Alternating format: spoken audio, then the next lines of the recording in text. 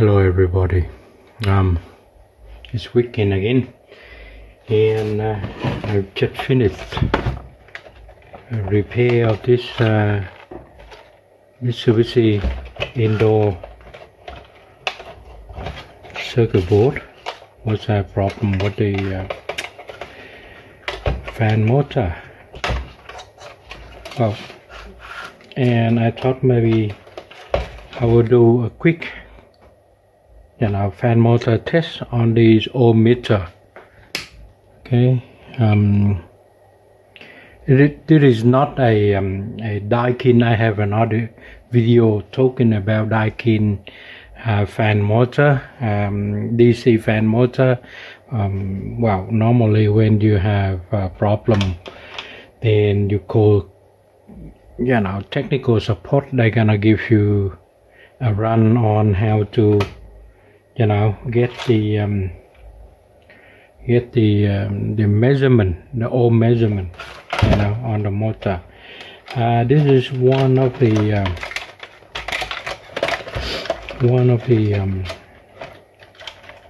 you see there are 6 wire on this motor, 6 wire, and it is AC fan, 31 watt, 3 wire.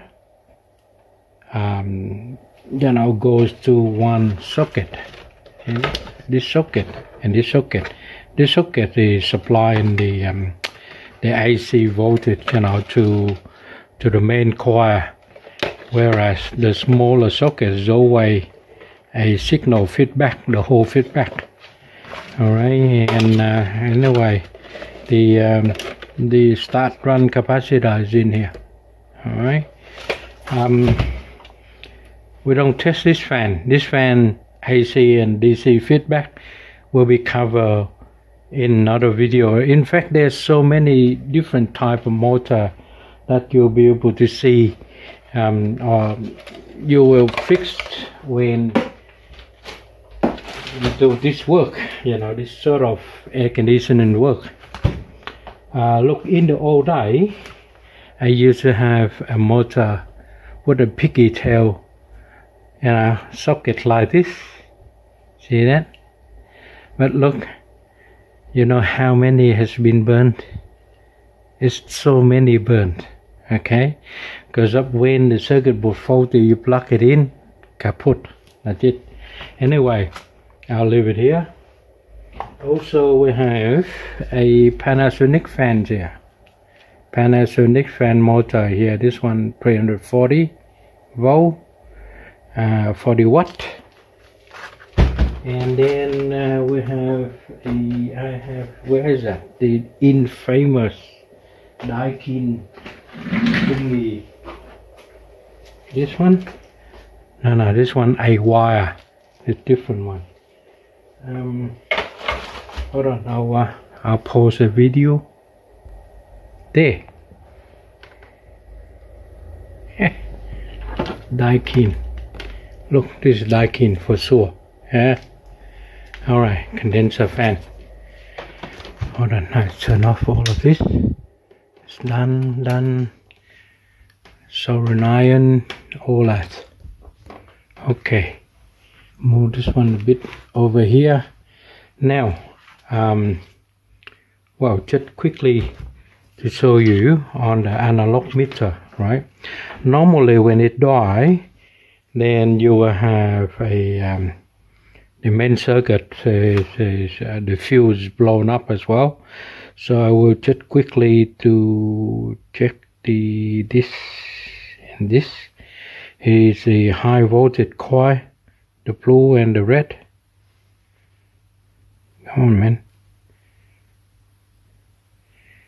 And time 10K, so we have at the moment, come on, man. See? Okay. Ooh. I think I'm gonna need another. Okay. This one doesn't work as good. Here. Okay. So got to be 0. It's 10k, yeah, times 10k, so it's 0 now. And okay, right, now I'll check between the earth and the 300 volt DC coil. We have about 50, 60, nearly 70k. Okay, there, right there, 70k. I'll zoom in. See, 5 times 10, 50, and then you have 60, and then it's almost 68k. All right, 68 kilo ohm. Now swap the proof around, and we got nothing. All right. Here. There. Okay. Now come to, I think I will pull all of these. Oh, come on.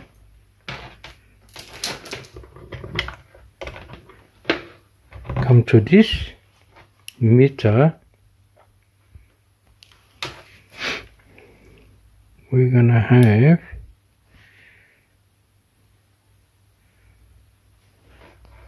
$22 meg. Alright, see that? And if you reverse the proof,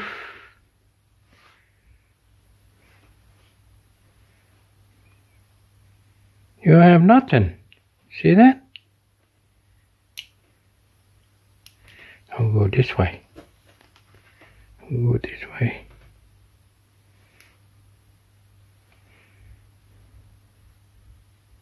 Alright. Yeah. No. Nothing. See that? Okay. I'll move on to this one.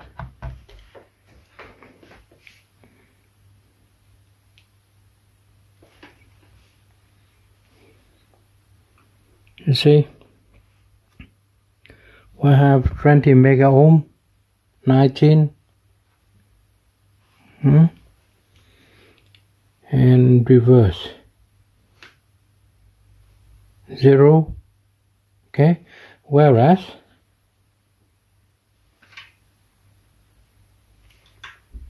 see, whereas this one is opposite. Okay, so I have this one too.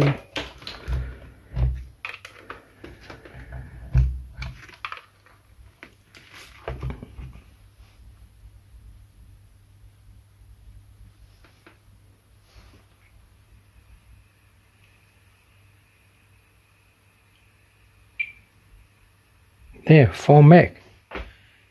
Okay. Nothing wrong with the meter. This is fluke.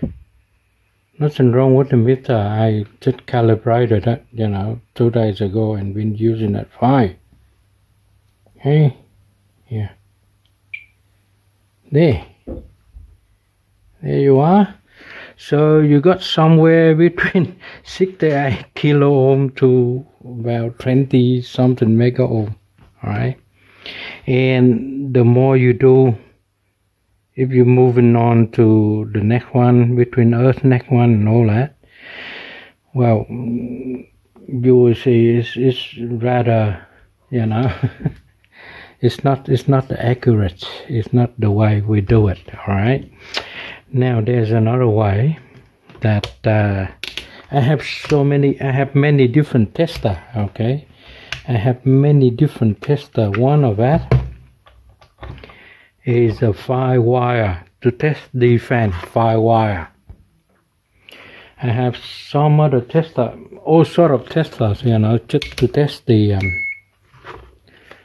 fan motor. Okay.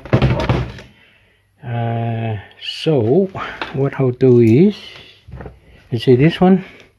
This is the college drill, the battery backed.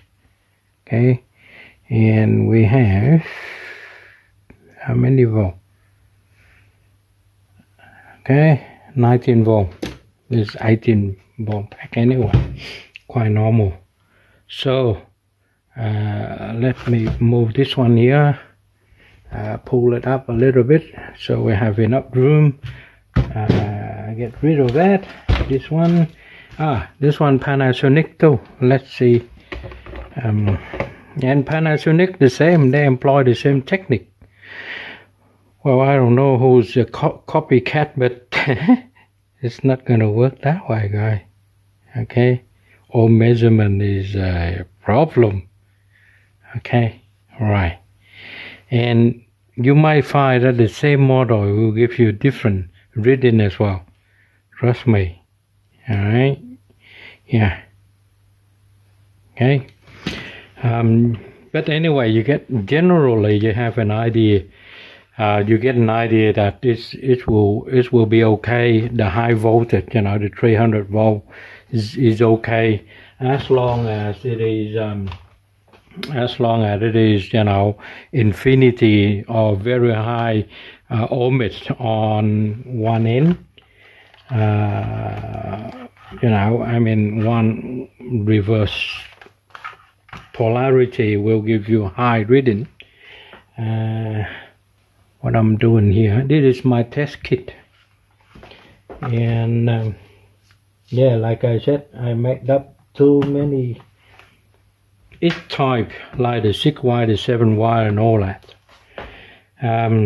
It also allowed me to run on 240 volt and battery back. Why?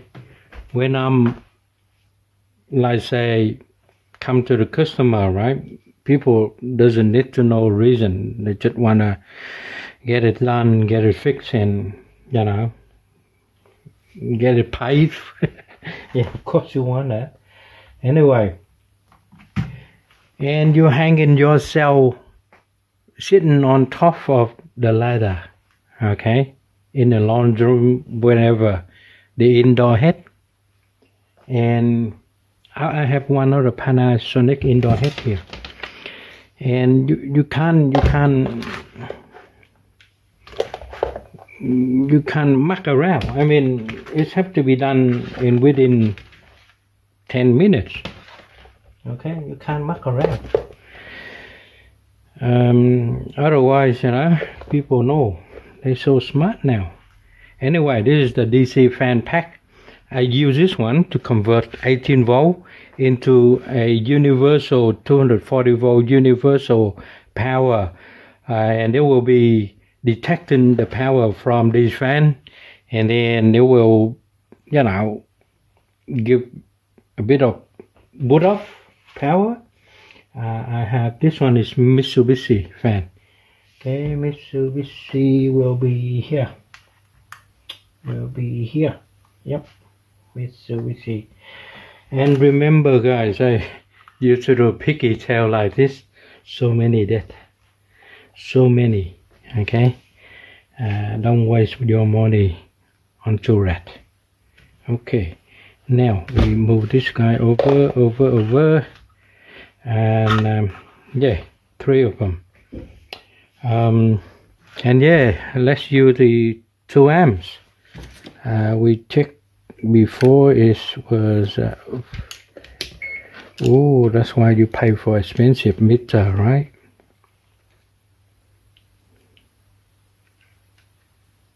Yeah, 19 volts. Let's see.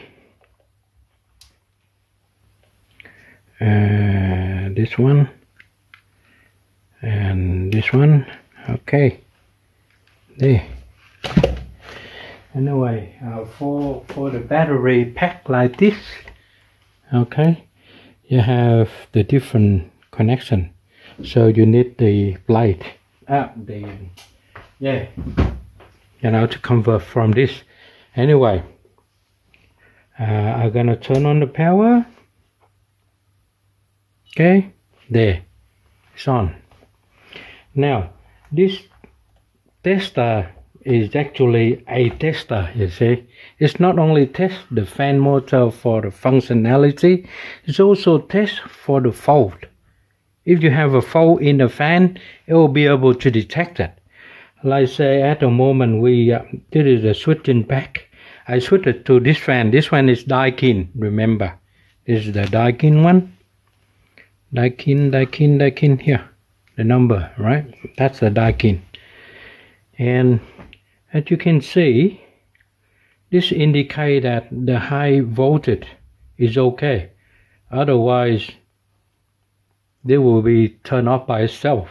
You know, there's a overvolted, undervolted, short circuit, well, all sort of protection. I made all of the mistake that possibly can be happening to a technician, okay, to an air conditioner repairer.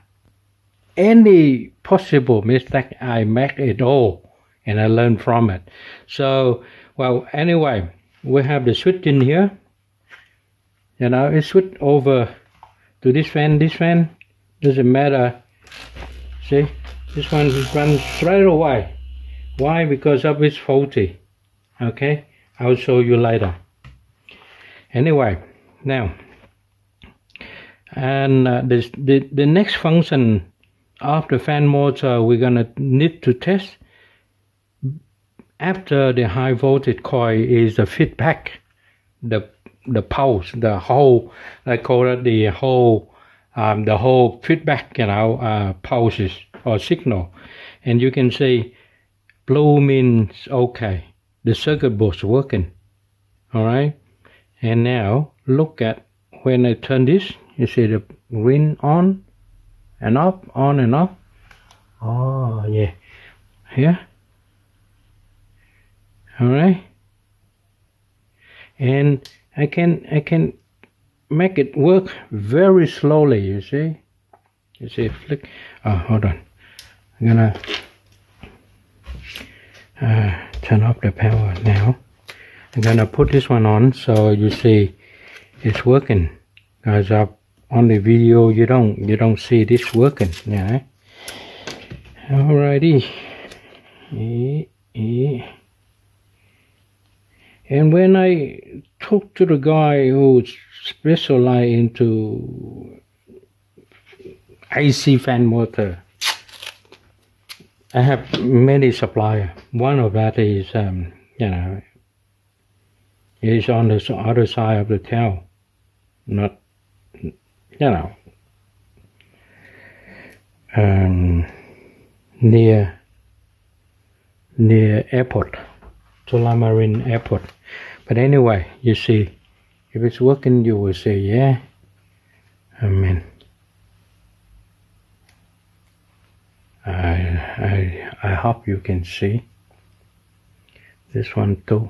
All right. Now, this one, the pole is faulty, so we need to put it over here. Okay. Now, we have to have this one right next here. All right. It makes sense now. Okay. Right. Well, turn it on. Yeah, there. Okay, it's work. Everything normal. Otherwise, you will hear the sound. It will sound off, you know, and then turn off the power. This battery pack, everything turn off. All right. Trust me, you don't want to hear a spark inside a customer bedroom, you know, and smelly. No, you don't want that.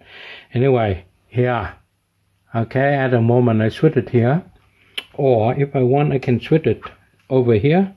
Look, see, it feedback. The motor, this motor tested before, and it looked like that there's a problem, but in fact it's the wrong setting. And I'm gonna switch over here, and you will see there. All right, so the feedback is okay. Yeah, and I can show how many pulse, one revolution, how many pulse, you know. Okay, I can show you now if you want. Yeah, there, it's slow enough. All right, if you slow down the movie now, you'll be able to tell how many whole feedback from one motor, from this motor. Okay, you see how safe it is with this kit. Otherwise, unplug and plug, you finish, you know, you get messed up. Anyway, turn off. Okay, yeah, now I switch back to this one. All right, same thing. I can control the speed very there. Okay, this one go this way, yeah, this one go this way, anti-clockwise, whereas this one I think it's go the other way around.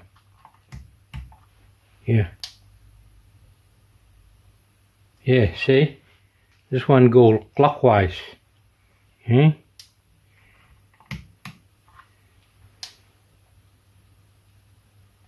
yeah, this one go anti-clockwise.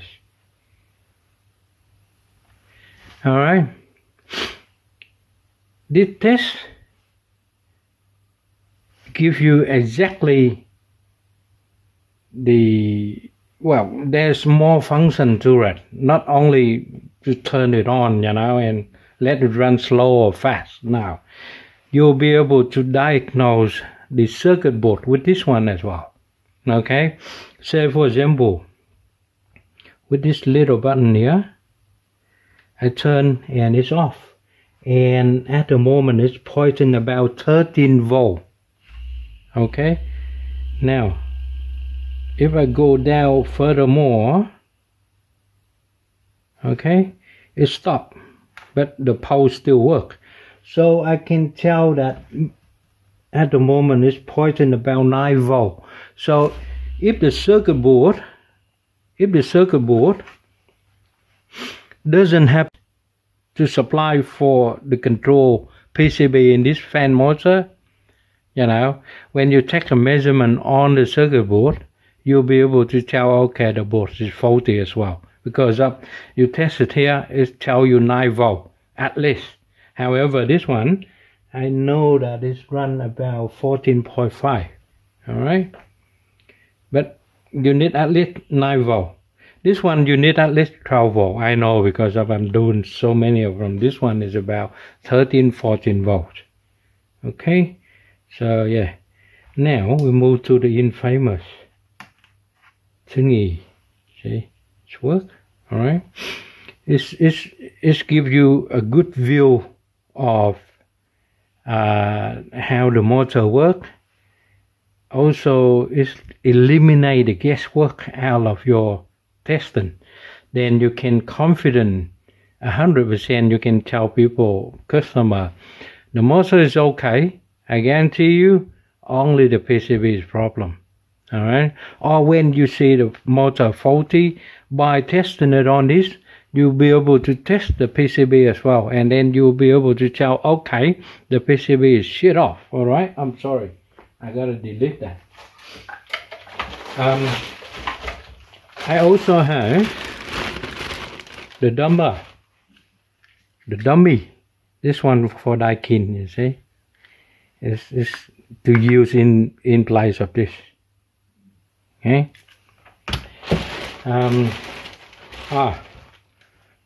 By that I mean you can plug it in a Daikin. I'm gonna have another video to show that. Plug it in the Daikin and you'll be able to count how many poles you have, what the voltage is, that supply enough or not, you know, and then you'll be able to turn the poles off or the control voltage down, then to see how the circuit board reacting. Like say, when you turn down the frequency of the feedback pulse, the circuit board tend to supply more voltage to increase the speed of the fan motor, and then you'll be able to tell by looking at this light, and then you see, okay, the PCB is responding quickly and good, so okay.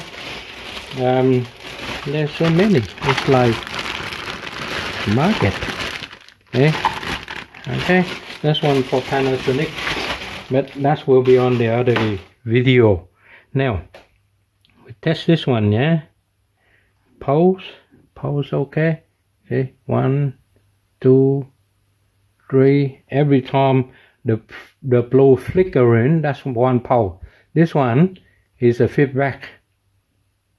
Okay, there, and you can run it very slow.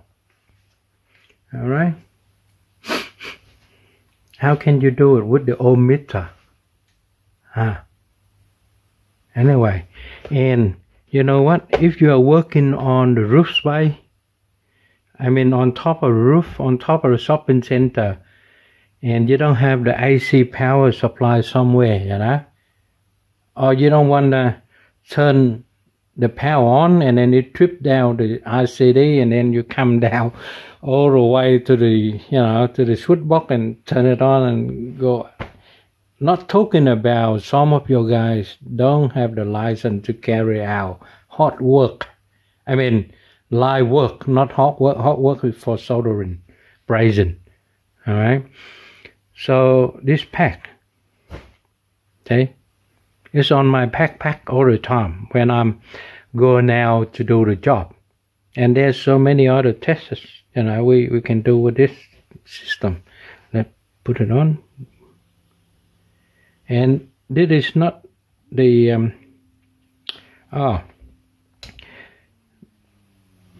I will just turn it off now to show you the other one. Real life situation, real life. I have the Panasonic hat. Put this here, this there.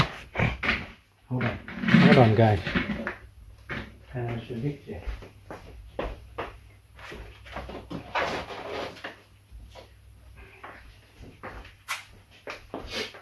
You come across this model very often. I think I'm making a video on this model. Like Hex 11 era. Hex 11 era, you have 11 different reasons for that error to happen. That's why. But it's Hex 11. Communication or COM data is missing. But look, that is, you have 11 different reasons. Really, I'm not joking, for the fault to happen.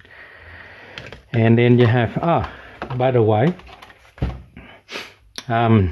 you see this, the indoor head. Normally you will have, I have another video describe some methods of removing these very quickly. All right, so you have to remove this from here, take it out.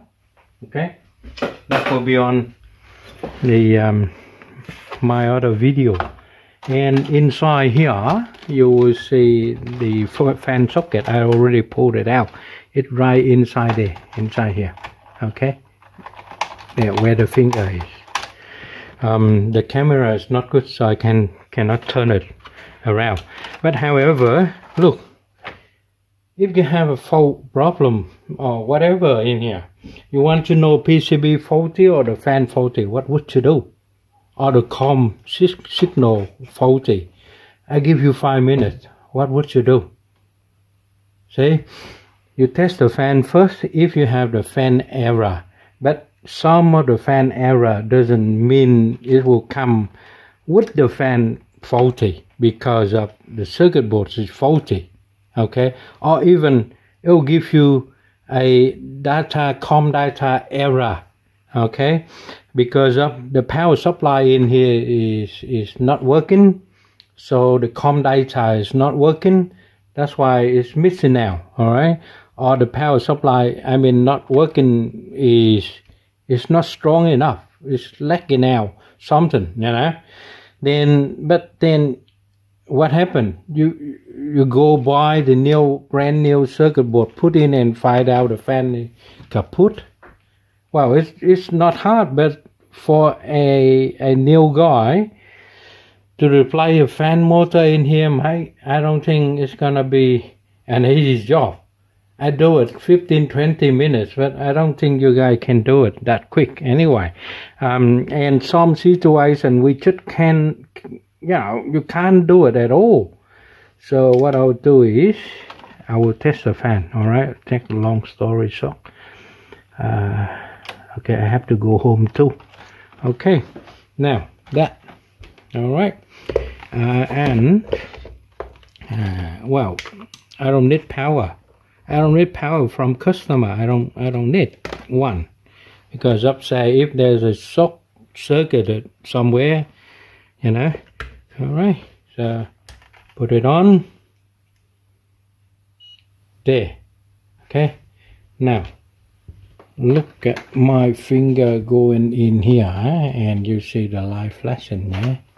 And look at the light over there. When I flick, it flick, you see. Okay, that's a good sign. And besides, didn't shut off. No sound, no overloading, protection, no light, no warning. Okay, the DC voltage is all right there. It's red.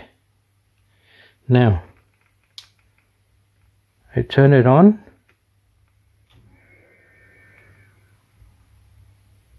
See, start to work. Very slow. I'll show you this. Look at this.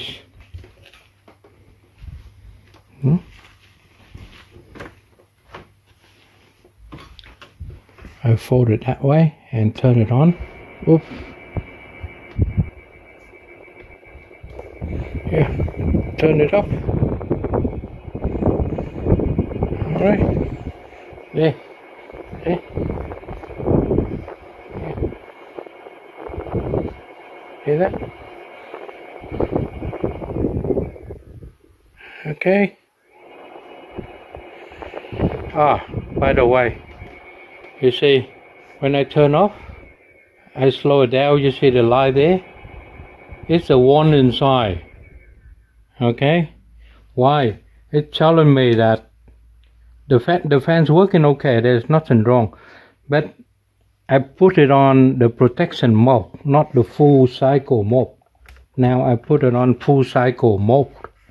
And then turn on the power again. And then you will see it blow this one off. It will blow it off. Okay? Yeah. See that? Okay? Yeah. It will blow it off, man. Yeah.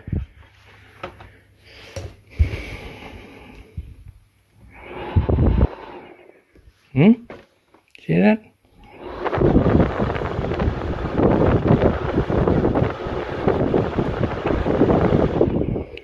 So anyway, yeah, like I said, I make a lot of mistakes when I was young. Now, you know. Anyway, the fan tester kit, it come as a kit. And the guy who designed this one, not me, the guy who designed this one, who, you know, he doesn't have the, he doesn't own the design. I mean, you can buy the kit from him to solder that, to put everything in, assemble the way you want. Okay, you can print your own box with your own brand. And, you know, he doesn't own that. He owns the design of the circuit board, okay, inside. It's sold as the kit, you know. So it has to be assembled by yourself. Or if you have someone In electronic, yeah, those people skilled enough to do, you know, the assemble for you, the assembly, but you know, the guy doesn't know the box. You see, this is the junction box that I put in, you know, this also junction box. And believe it or not, I use this one for 5-6 years now, 7 years, okay,